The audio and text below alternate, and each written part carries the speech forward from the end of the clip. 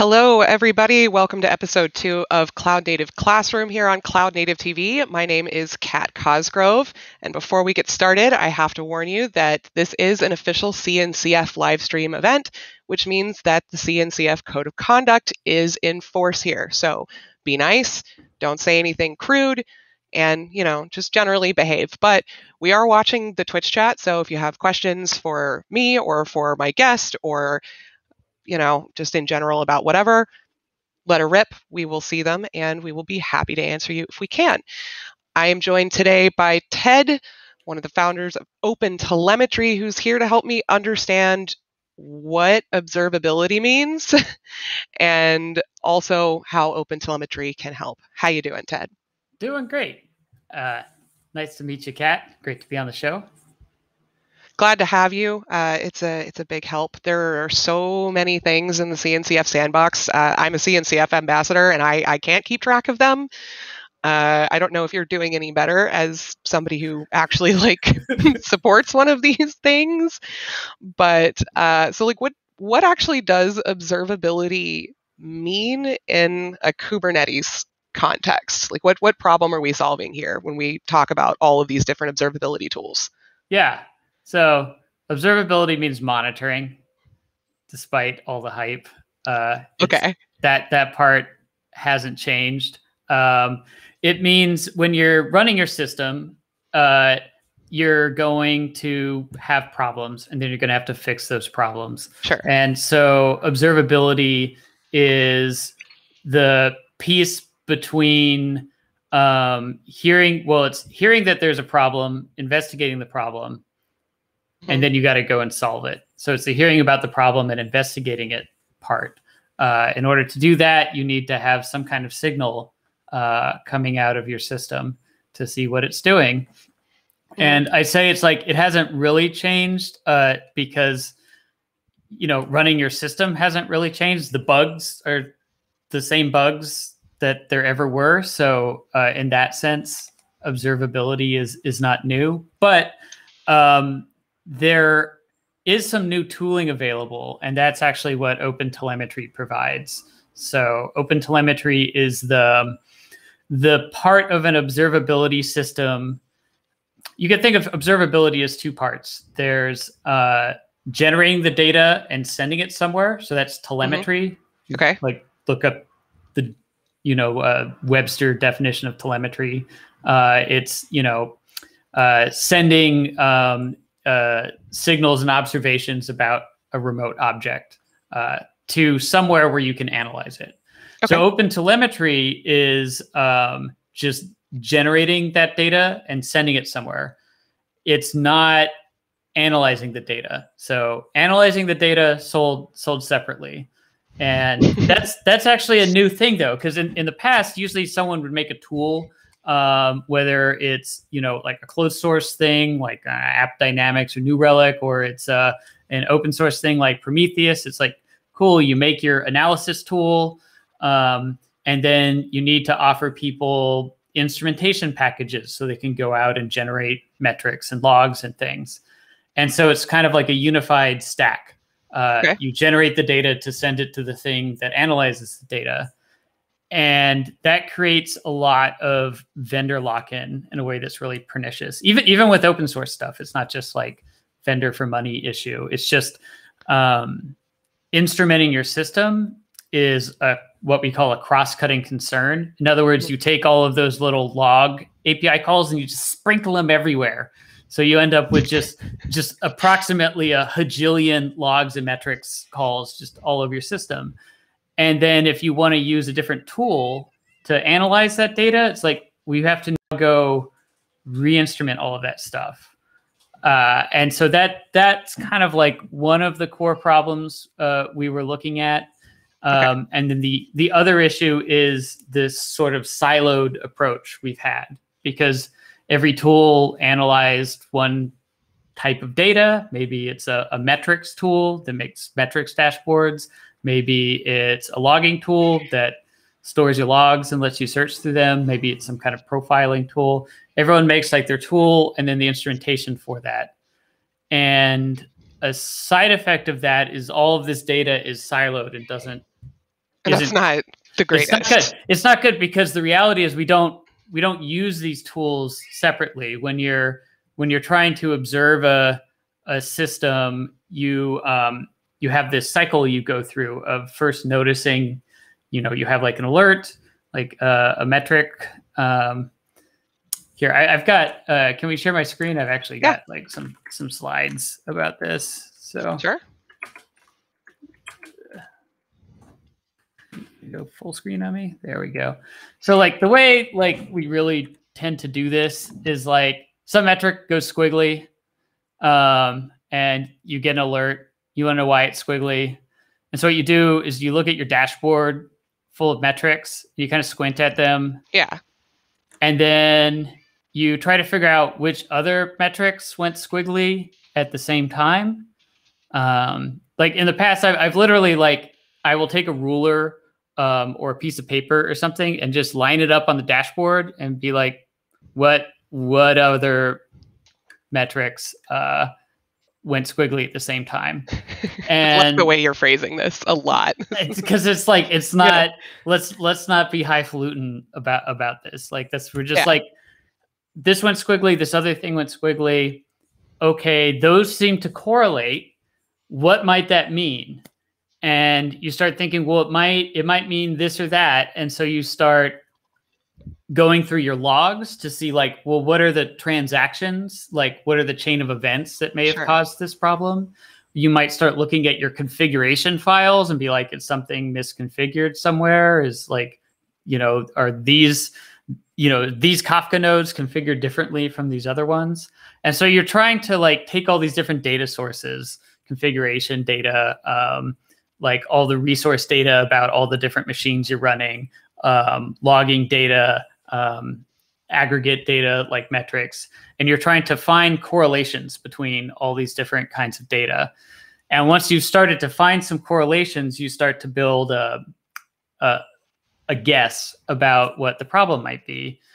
And then at that point, you can try to go verify whether your guess is correct, and hopefully it is. And then you go roll out a fix. And what's difficult about this process is people tend to spend a lot of time trying to find those correlations. Yeah. So I mean, that's a really labor-intensive process. It's really labor-intensive. Just finding the logs. For like, example, literally, where are they? Where are the logs? When you've got like 100 machines and they're all handling thousands of requests at the same time, your logs are just this blizzard of stuff. And even if you have them in a system that can index them, what index are you actually going to use to find just the logs in that one transaction? Yeah, that's not really helpful for a human. We do it, but we end up spending a lot of time when we're observing these systems actually just trying to find the data and collect it. It's one of those pain points that you get used to and you don't realize it's unnecessary. This is sort of like when good code formatting tools started to show up. I feel like the Go programming language really kicked this into high gear, but where like you just get used to like the IDE just like formats your code. You don't think about it. And then you go back to some setup where you have to do it yourself. And suddenly you're like, why am I pressing tab all the time? And like this is terrible. I don't want to do this. And so I feel like what you're getting out of open telemetry is the kind of correlations and indexes across these different types of signals so that you can feed it all into one tool that can cross-index all this stuff. And if you have one tool that can do that and the data is actually structured into a graph, it's actually like properly structured data with a lot of semantic meaning. So you can see this is an HTTP client request and this is like a Kafka queue and all of that. Then you can start applying some machine analysis to that data, which means the machines can start finding these correlations for you.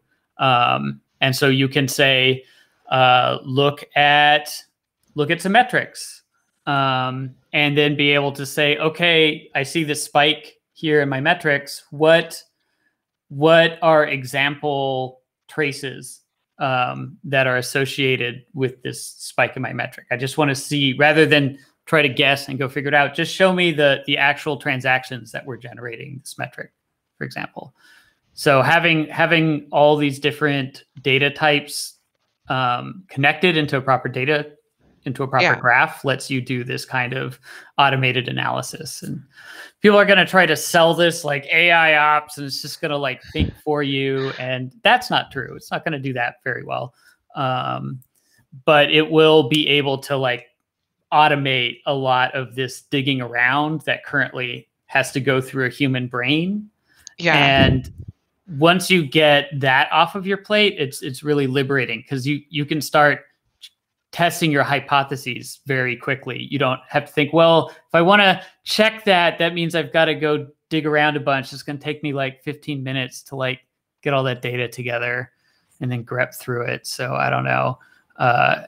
You get a little cautious about like where you want to place your bets. And if you can just like click through really quickly, then you're spending much more of your time actually just trying to analyze the data and like, making guesses and verifying them. So that's like one of the big value propositions I think OpenTelemetry is bringing. And by doing that in an open source way, where we're essentially trying to create a standard by getting all of the big players on board to agree they're all going to generate and consume this data, and doing it in a way that's stable and neutral enough, with like the right kind of dependency chain stuff, which I can dig into. But basically, we've made it potentially consumable for open source libraries as well.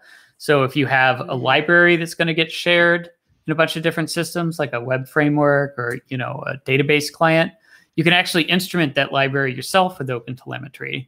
And then when it plugs into an application with other libraries using OpenTelemetry and the application itself using OpenTelemetry, they all automatically start talking to each other. That's actually really rad, because I'm like deeply lazy, like incredibly lazy. I'm the flavor of like super lazy engineer, where I will spend like a bunch of extra time at the beginning of a project to wire up things that enable me to do nothing later on, or at least do less busy work, like fewer like boring repetitive things. So this is appealing to the lazy part of my brain in a pretty big way. Yeah, I think that aspect is going to be really helpful.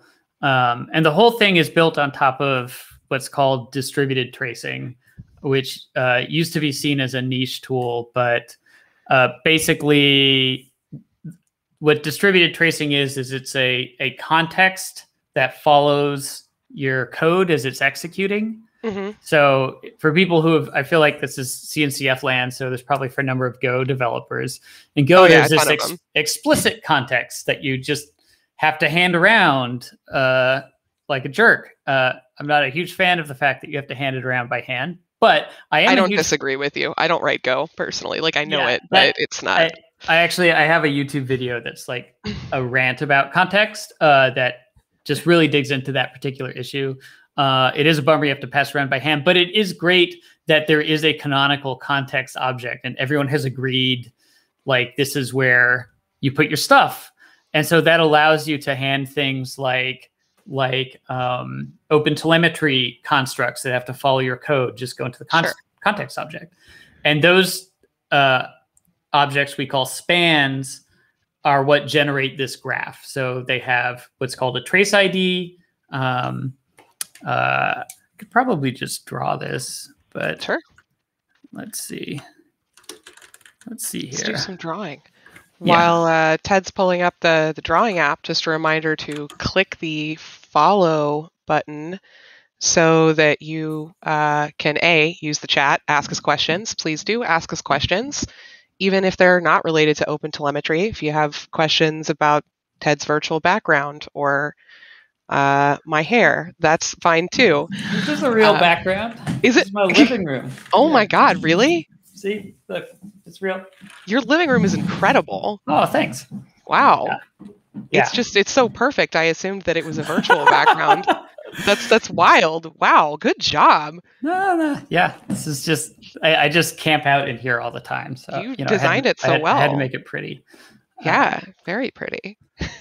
Yeah. Anyway, follow us on Twitch Yeah. so you can talk to us, and also so that you know when we're live next. Let's do some drawing.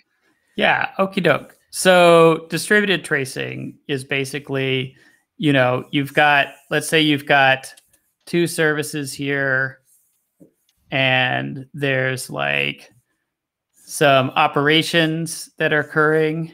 Okay. So you have like operation A calls operation B, which calls operation C. And then that makes like a little network request here. Boop, boop, boop. So this makes like a network request to this other service, which then has some more operations. And then, maybe it makes some more requests to other things and so on and so forth. So you've got this kind of chain of services, and you've got the user coming in here, clicking buy or whatever it is that's kicking all of this off.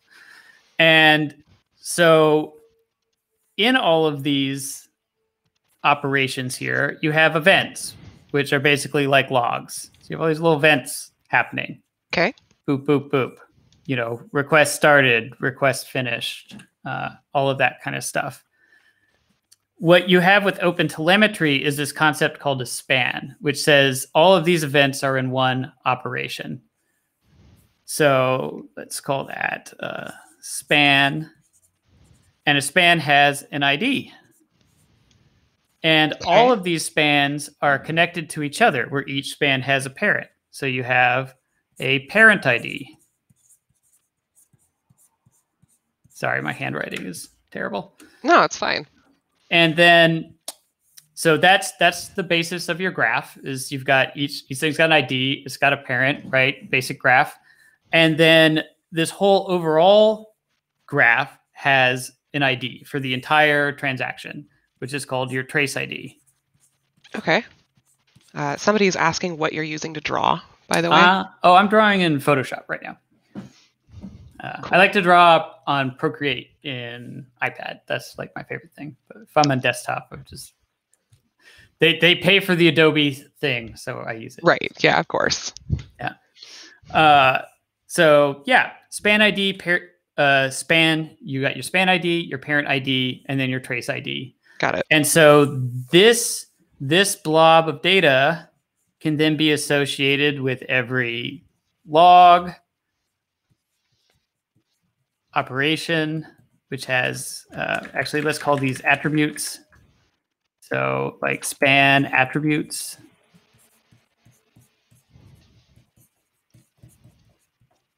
Metrics. And then anything else you might end up generating.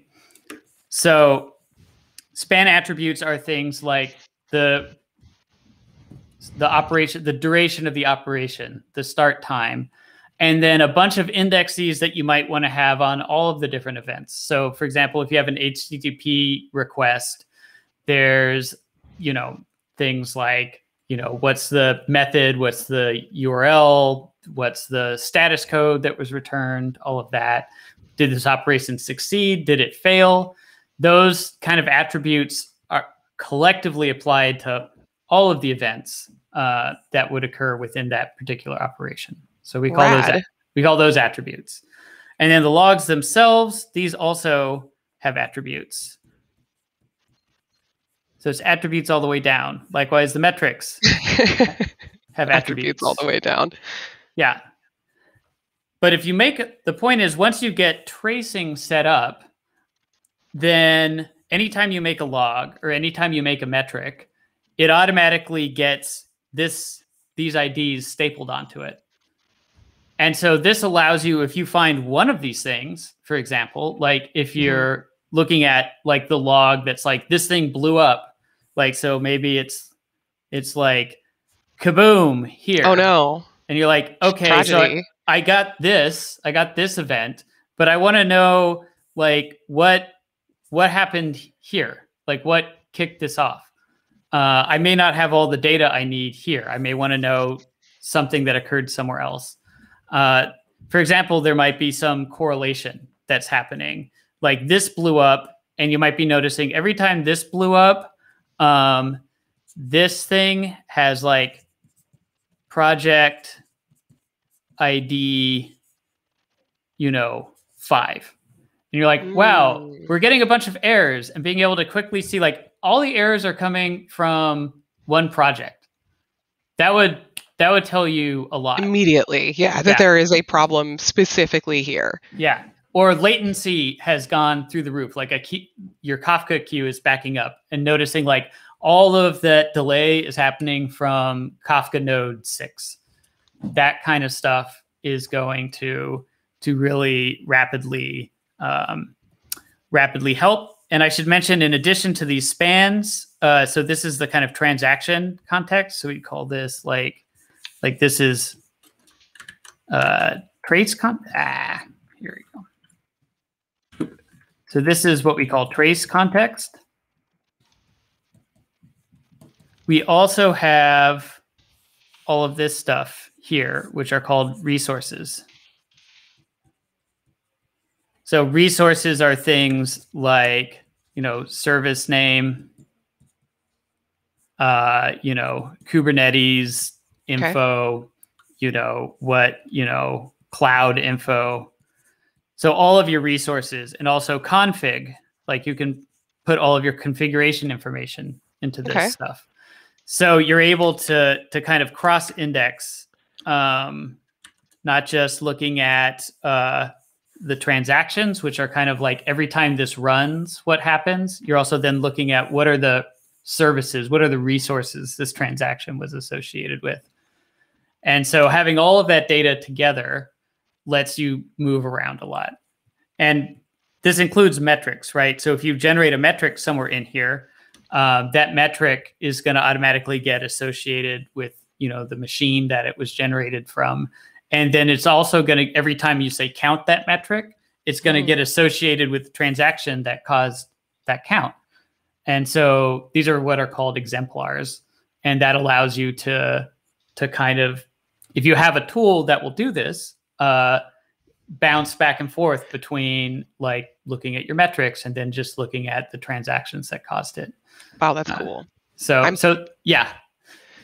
Because that's open telemetry in a and that's open telemetry in a nutshell. Is like that's the value prop. The other value prop, like I said, is by doing this in like an open source standard approach, and by standard I mean we convincing everyone to use it, and we're developing it in a manner that's really focused on long-term stability. Like we're never going to ship a 2.0 of any of our stable interfaces once they become stable. Microsoft is talking about baking open telemetry into Word and Windows and things like that. So you're talking about software that has a shelf life of like 20 years. So that's the sort of time scale of like stability and support we're thinking about. And that's what's going to allow open source software to be like, well, you know what?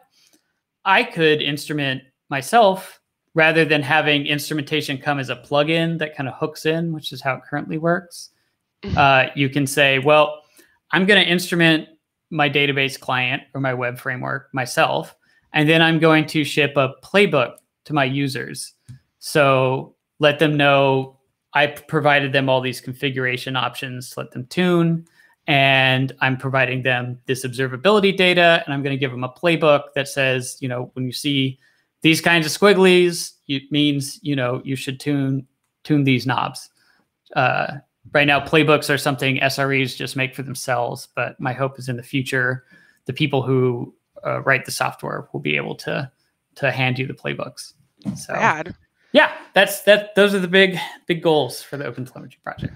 Those are big goals, but so this is something that like anybody can just take a crack at themselves, right? Like if somebody wants to go wire up their personal project with this, they can just let it rip. Yeah, tracing is stable, so it's totally fine. Once look at any client that comes out, once it's hit 1.0, that means tracing is stable. We're working on the metrics API right now, so Cool. that'll be stable by the end of the year. And we're also working on logs. Though you can essentially log using the tracing system today. Sick. Yeah. This has been really, really great. This has been really helpful, especially for me. I hope it was helpful for the 30-ish people watching us. But for me, it was useful because I didn't really understand what OpenTelemetry did before this, which is the whole point of this show, because I genuinely do not understand any of the projects I'm inviting on here. That way it's more authentic and I don't have to pretend to ask a stupid question. I just authentically ask a stupid question. But we are running out of time. So before we go, is there anything you would like to shill for? Yeah, so I would like to shill in general for the OpenTelemetry community. It's a very open community.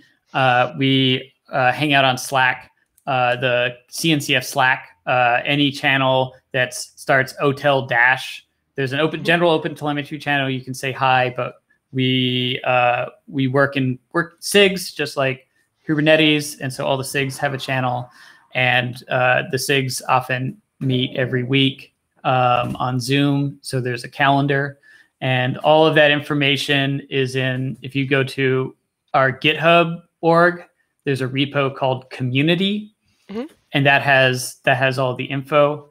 For KubeCon coming up, just sneak preview, we're going to try to do a live OpenTelemetry community day. It won't be part of KubeCon because we want to not require a KubeCon ticket and to keep the cost low for attendees. So we have to work the details out, but it will be very cheap to attend, and it'll be like a one-day unconference, basically a big community get-together because we haven't seen each other because of the pandemic. So have a look out for that. We should hopefully be announcing that soonish.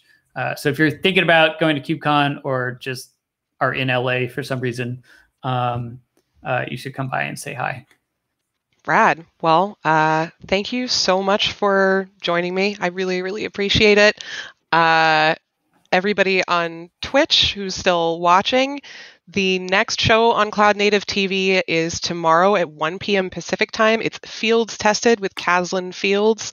She is walking everybody through it while she deploys a personal blog on Kubernetes, because what do we love? Over-engineering simple things. I do, at least. So go see Caslin tomorrow. I will be back week after next. And Ted, we'll see you on Twitter. Thanks so much. Bye. Aloha.